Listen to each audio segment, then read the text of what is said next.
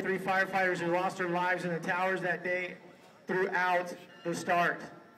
Jeremy, I have them.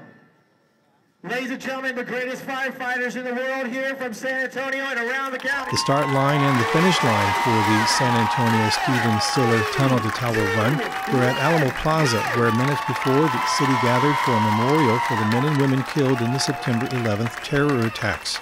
And as the runners passed the Alamo, there, protected by an honor guard, was an artifact from the Twin Towers, a twisted chunk of metal.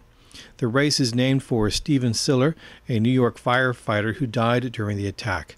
Siller was off duty that day, but wearing his 60 pounds of gear, he ran through the streets of New York to join his firehouse at the World Trade Center.